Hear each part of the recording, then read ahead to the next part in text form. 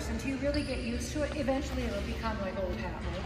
So find your grip first and then raise your finger. So, because you need to find out where to put it on here, right? That's all, yeah.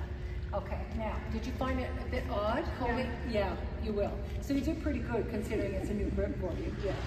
All right. So, what do you think the purpose of a serve is? To keep your opponent from getting to the net.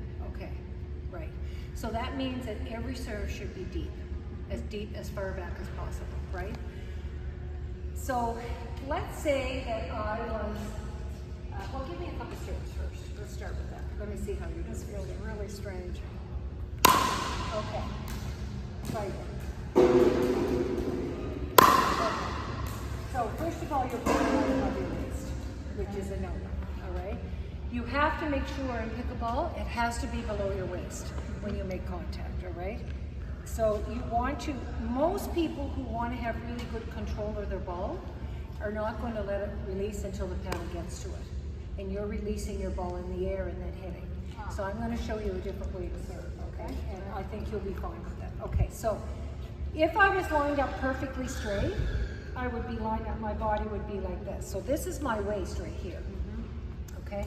But because I want to go diagonal, I want to line my body up still straight, not turned, but I'm diagonally straight. Do you understand what I mean by that as opposed to this?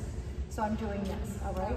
So after I've got my body lined up like that, I'm going to take my left foot and I'm going to put it forward, okay? Now, when I go to hit the ball, I'm going to show you how I'm going to hit it, and then I'm going to show you how I really hit it, okay? But just because there's another step to it. So if you line your body up, your ball will stay in the court. It's not going to go to the court if you make sure that your paddle is in line with your foot. All right? So when you hit the ball, I'm looking at nothing but the ball and paddle.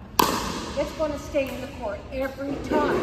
Okay? Perfect serve. So, forward, it's going to stay in the court every time. I'm not looking at the court at all because I've lined my body up appropriately. Now, when I really serve, I step in. So I always stand back, but I do exactly the same thing. I'm lined up, my foot's forward, and I go to serve and I step. All right? What did I change there? I didn't do anything different, but I stepped. Okay. So when I swing, I step. Let's see. Right? And so I don't release my ball until the paddle hits it. And I have my head down.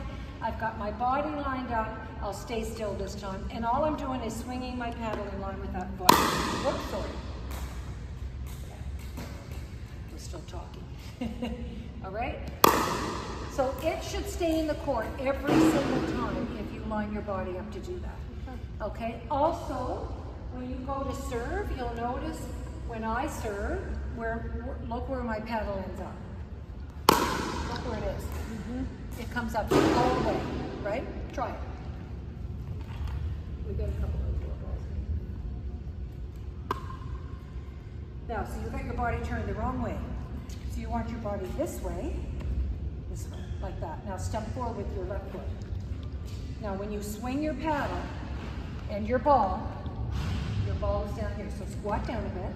Your ball is here, and you want to get under that ball, okay? So that's the direction you're going. You're already lined up. So see how your foot is? That's how you want your paddle to go. Okay, so parallel. That's right. Okay, so that was not bad. You came across just a little bit, all right, when you hit it. So you want to make sure you're going forward. So what you're basically doing is you're hitting the ball as if you're hitting it with the palm of your hand, and you're going in line with that foot. And also what you're doing is you want to think about showing the face of the paddle to your opponent. If you think about that, it'll get you in the right position.